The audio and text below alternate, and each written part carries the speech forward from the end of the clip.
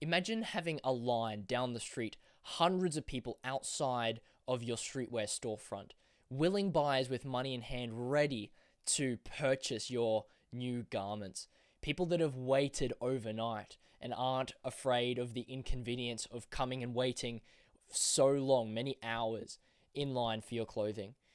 Well, this is exactly what the director, David Lynch, was able to do with his film. And I'm going to share the story of how he did it, and maybe we can learn something about streetwear and fashion and how you can do a similar thing in your own brand. You are listening to the Street Cred podcast. I'm Elijah Delport, and this is the show helping you turn your streetwear side hustle into a full-time career. Well, today, yes, we're talking about David Lynch, and happy Tuesday to everyone. FYI, this podcast is releasing daily or weekdays at 7 a.m. AEST. So I appreciate you tuning in. I mean, I really want you to know that I do appreciate the few people that tune into it. I know this is a very niche topic and niche show. I don't even know if it has the potential to reach hundreds and thousands of people. It's not like a topic that many people are interested in is streetwear fashion. However, for the few that are, I hope this is providing some sort of value. And so today we're going to get into the story, and I'd love to tell it to you with the, yes, it is in the film industry. However, there is a lot that we can learn from this in the fashion industry, and I'm going to reveal all of that to you at the end. So let's get into it. So what actually happened? So David Lynch is a famous American film director. He is known for creating surreal films. He's not in the mainstream. He's not the blockbusters that you'll see in the cinemas. However, if you are a film student like myself, you will know of his films. He's created such films as Eraserhead, Mulholland Drive, Twin Peaks, and some others. And he is known, some people love him and others hate him. And so we're going to be going back to his first film that he ever made. It's called Eraserhead. And this was his debut film. He was a young director in Los Angeles, and he was very excited to release this. He's just out of film school. He spent all of his cash on this film, and he thinks it's going to change the world, the world of cinema. And so he contacts all of these local cinemas around Los Angeles. And there's only one cinema that will play his film. I mean, this is a director that's never actually released anything to the world. He has no proof that anyone's going to like his work. And it's a big risk for a cinema to take on this film. And so, he takes the opportunity where it is, except there's a catch. This cinema will only play his film at midnight. Okay, why at midnight? Because nobody watches at midnight. The cinema is empty. And they don't want to play a risky film at a time when people are probably going to see it. And so they say, well, David, if your film's truly that good, then we can play it at midnight and people will show up. And I bet they walked away scoffing, laughing, expecting nobody to show up. And it's funny because that's exactly what happened. The film played at midnight every night during the week, and nobody came. The first night it was David Lynch and his family, maybe some friends, supporters, but really that's not enough to sustain a business. Or, well, for him, it's his art. And it might be a similar case with you, that you have a streetwear brand and you maybe have some friends and family supporting what you're doing. However, it dawns on you that in reality, that is not enough to sustain what you're doing. If you want to grow this to where you envision your brand going, you're going to have to start reaching beyond your friends and family, your inner circle. It's going to have to start reaching those who are on your outer circles and who are absolute strangers to what you're doing. And so David Lynch, like you, was in a similar position, and it got him really down. And so he decided something needed to change because this wasn't going to work by itself.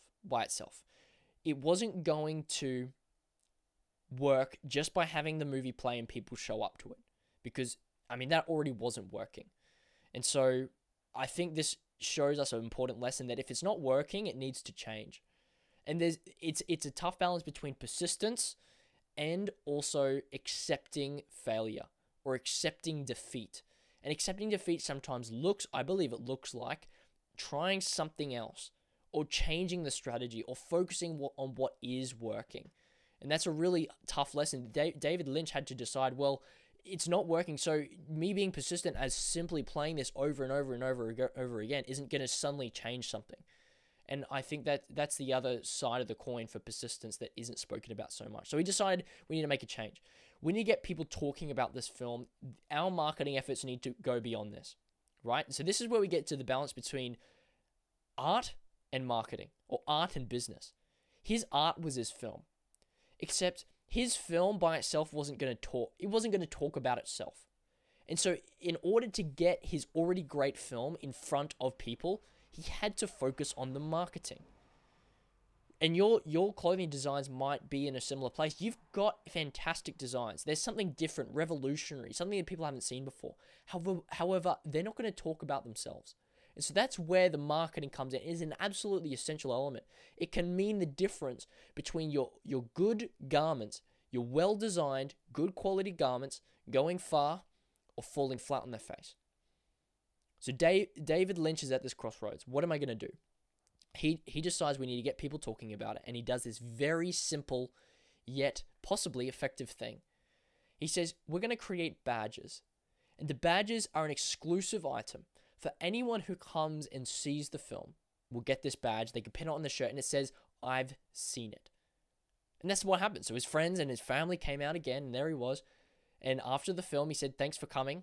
You know, it's 1:46 a.m. It's 1 hour 46 minute movie. It's 1:46 a.m.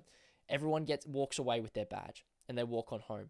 And the next day, they walk out of their house with their badge. You know, it's an exclusive item. You create a bit of desire around it, a bit of excitement. All of a sudden, people started asking the friends and family on the streets as they were wearing the badge, I've seen it. What have you seen? Because that's what the badge said on it. It said, I've seen it. People asked, what have you seen at the bus stop, at the traffic lights, just walking by? Other friends, beyond the circle, they start asking, what have you seen? And then here we go. Here's the conversation started. Yeah, I saw David Lynch's new movie, Eraserhead. Oh my goodness, it was amazing. You need to go and see it. It's only showing at this one cinema in LA. Midnight only. Be there. And so before you know it, the midnight session at this cinema in Los Angeles starts to fill up, right? At first, it's just a few people in the middle row. And then it gets a little bit bigger, maybe a couple more rows, and then a couple more rows, then half the cinema, then 3/4, then a full cinema. And before you know it, there is a line going down the street of hundreds of people that want to see this film that everybody is watching. David Lynch had done it. He'd already created a good film. All he needed was the marketing aspect, something that people were going to talk about. And he created the in-group, right? And by creating the out-group, actually, he created the in-group. And the way he did that was by giving an exclusive item to those who'd experienced this film. And so the takeaway from this is the importance of having a community. Not only a community, but an in-group, right? If everyone, I said it before, an in-group implies there is an out-group, right? So not everyone can be a part of it. You need to define who is not a part of your thing in order to have an in-group. Because if David Lynch was just giving out these badges willy-nilly, everyone can see it. Everyone's seen it. I was like, no, they haven't. Only people who've actually seen the film get an I've seen it badge, right? So that means everyone else is excluded. So people shy away from excluding people from their marketing when really that is the key to having an in-group, to having effective marketing. Effective marketing is exclusion. Effective marketing is exclusion. So my question for you, who is not in your group? Who's not a part of your thing? Who hates your thing? Who's never coming to your thing? That's beautiful. And the reason that's beautiful is because if you have those people, you have an in-group. And it's in defining the in-group that you make what you have desirable, right? So I'm not saying you have to go and give people a badge. I mean, have an in-group and have an out-group and know who those two people are. And in order to have an in-group, in order to create something that people desire to be a part of, you need to define very specifically who that in-group is. And it's not just people who wear your clothing, right? The clothing is the badge, the equivalent of a badge for whatever your in-group is. It has to be within a specific belief, culture, ethos, lifestyle, ideology. That is your in-group. People who believe in that vision, who live that out. That is what we can learn from David Lynch's debut film and its success, Eraserhead. Look, please go and search up the story and learn more about it. Watch the film Eraserhead if you're into surreal films. It's kind of weird and creepy, but it's worth watching. It's one of, in my opinion, the greatest films of all time. And look, thanks for listening to this episode of Street Cred. I really hope this was helpful. And look, if it was, I have a lot more resources like this on access for free for brand owners. And one of those includes the link in the description, which will take you to my community. It has 97 active, motivated streetwear entrepreneurs who you can network with, who you can speak with, ask questions to, get your questions answered, and stay motivated. The stuff that people are posting in there about their wins is going to make you work. It's going to make you want to work more. So if that's something that you desire, please join the community. It's 100% free. And look, inside I've even put a streetwear marketing course. It's very simple. It's just 8 episodes or 8 lessons all about how to market your streetwear brand. So it's super valuable, I hope.